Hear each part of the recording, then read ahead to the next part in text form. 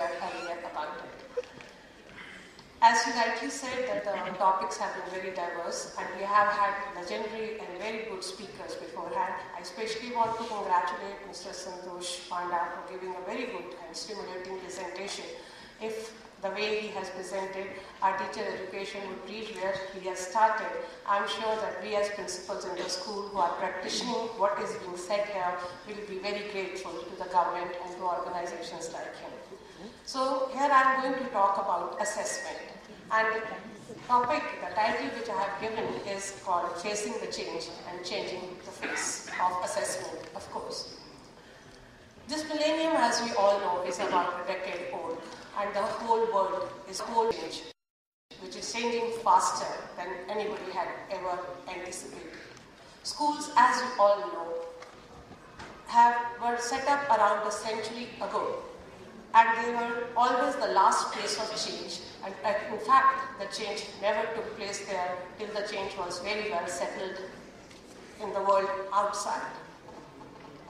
But educators started realizing that the system is being worn out, that we all need a freshly new designed system for our schools.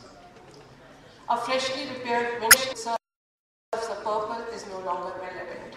We need to design a model which suits the needs of the present day and prepares us for the future. Schools, as we have traditionally understood them, is a place where adults lead the learning and children follow it, where the teachers teach, children learn, and teachers evaluate them or give them marks.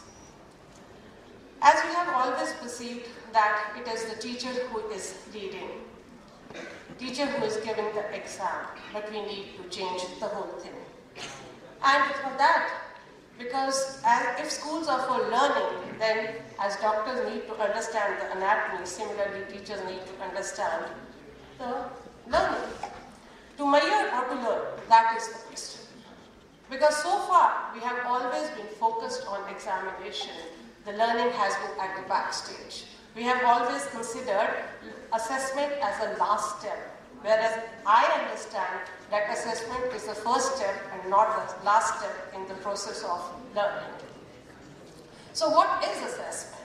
Assessment is an integral part of learning, a process of documenting in measurable terms knowledge, skills, attitude, and belief. It is, of course, a very, very crucial link between effective teaching, student learning, learning objectives, learning outcomes, and goals. An examination only evaluates what the student knows or does not know. The assessment evaluates what the student needs to know in order to succeed in life. All schools try to measure the student's success by the exams. We can perceive our students to be on a train where the end station is the 12th board exam, and the teacher being the engine who is pulling all the bogies along. But I perceive a new model in which students are also given the push by controlling and governing their own learning. And that is what I'm going to present to you just now. Because we have to now take our system away from evaluation to assessment. Because assessment is ongoing, whereas evaluation is final. Assessment is process-oriented. It checks how learning is going on, whereas evaluation is product-oriented, what has been learned. Assessment is diagnostic. It tries to identify the areas for improvement, whereas evaluation is judgmental, arrives at an overall grade. Assessment is flexible, adjusts as problems are clarified, whereas evaluation is fixed to reward success or to punish failure. Assessment is cooperative, learn from each other, and evaluation is competitive, beat each other. We all by now understand what is summative assessment. It is that we have all traditionally understood that assessment of learning, which is at the end of the term exam, feedback of learning is given to the teacher and to the parents. It certifies learning, and doing right itself, I understand, is a big challenge. But now the trend has shifted from assessment of learning to assessment for learning, which is formative assessment as we understand in the CCE system, which is Assessment for learning is a process of seeking and interpreting evidence for use by the learner and the teacher to decide where the learner are in their learning and provide them the right feedback and do the diagnostic and take the diagnostic statements. But now, I'm introducing here a new approach, that is the extended role of assessment for learning to assessment as learning. Now, what is assessment as learning? Assessment as learning is where the student comes in the center stage, where he takes the onus of his own learning himself. And assessment does not become only a process of certifying, it is in itself a process of learning. Students are actively engaged and critical assessors and make sense of the information, relate to the prior knowledge and master the skills involved. So, in assessment of learning, the learning objectives are made clear, the student is aware of the learning outcomes where he is heading, and the success criteria or the standards are shared with him, or we call them rubrics. So, as a classroom example of that, I would like to share that generally the teacher gives a task like, supposing I give you the task, please draw a house. And that's all. Don't talk among yourself, no further instructions are given. Everybody draws a house according to his or her understanding. But the point is, where was the point of the task? The student should know what I was learning. How was I supposed to know what to include? The tree, the sky, the birds in it, or the window, or the door. No instructions. Why weren't more instructions given to me? How about sharing the success criteria with us? Could we have created it ourselves? Why weren't we allowed to ask questions in the class? Why didn't we give us some indication of what were you looking for? What does good look like to you? Wouldn't it have been better if we had seen the mark scheme beforehand, had we shared the success criteria with us? So what are the essential strategies? Questioning. We have to encourage questioning in the class. It enkindles higher order thinking skills, draws out understanding through students' thought process, focus on assessment objectives. And from knowledge of the subject, the students move on to peer assessment. We are focusing now, I'm in a hurry, so shifting some slides, that because I know she will do things very soon.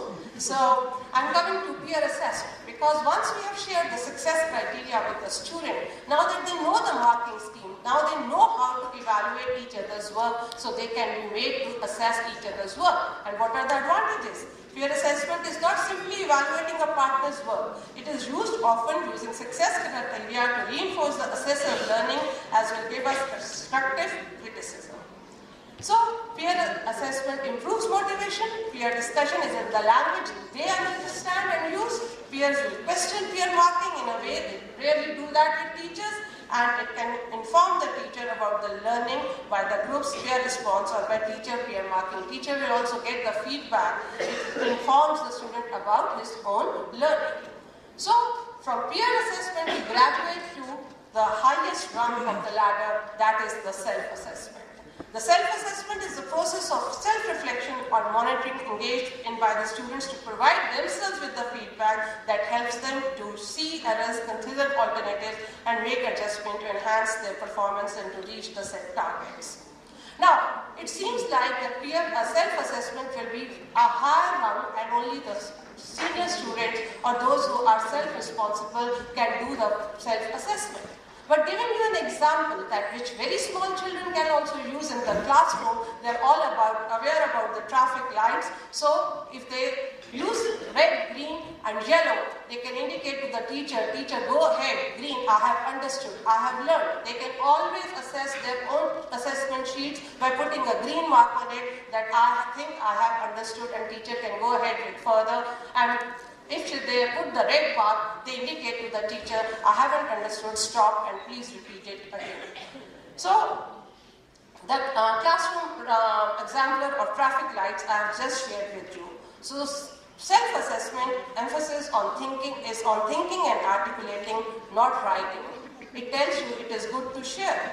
Help creates independent learners. Needs to be related to the learning intention, learning outcome or success criteria. But it certainly needs little bit of training, and then the learner becomes an independent learner.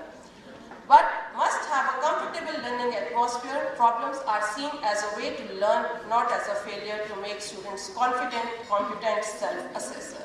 If we have to make them lifelong learners, we have to make them self-assessors so that they can govern and direct their own learning, so that they are competing with themselves and not against anybody else. So self-assessment inculcates habits of mind, students as creative, critical and self-regulatory assessors, builds self-esteem, nurtures lifelong confidence in making judgments, and above all, critical and higher order thinking is cultivated through that. So that is why I'm proposing a paradigm shift. What happens is that in most of the schools, most of the assessment which is being done is assessment of learning. That is the end of the term exam. And that takes the major chunk. I'm not saying that assessment of learning is not a good thing, but we need to strike the right balance. At certain places, when we have to make students compete against each other, assessment of learning is really required. But why should it be the only mode of assessment? So we need to give a larger chunk to assessment for learning, where the feedback is immediate, where the child is given a second chance to improve, where he can be taken from where he stands, from where he is ahead. And of course, another chunk of future which is being presented here is the assessment as learning. Where assessment is considered a tool and child governs his own learning totally and tries to learn through the assessment. He evaluates only himself, checks the learning gaps and tries to fill those learning gaps. Now, to authenticate whether this works or not, we in Police GAV took research. And the research, the hypothesis was formed that because many parents would say that this is not done, that with themselves. So we tried to show that ultimate aim of every parent or every teacher is to improve the results of assessment of learning, that is summative assessment. So what we tried to do is that we made a hypothesis that assessment for learning combined with assessment as learning significantly improves the assessment of learning. So a sample of 60 students taking, 2 students taking grade 10 were taken and bifurcated in 2 groups, experimental and the other control group. Both groups were exposed as per the experimental paradigm and the results were compared in terms of variance, standard deviation or T ratio for the subjects English, Math, Science and Social Science. And what was the conclusion? The performance of experimental group is better in the semester when they were exposed to assessment as learning than their own assessment of learning in the previous semester. So our hypothesis that assessment for learning combined with assessment as learning significantly improves the assessment of learning stands proved. So I would end with saying that the challenge for educators today is to apply the emerging understanding about learning assessment and evaluation innovatively and with the commitment in productive ways, where all the students and not just a few will be assessing, interpreting and applying information, performing critical thinking and analysis independently and among peers with their lateral thinking and on the spiral continuum of progress. Thank you so much.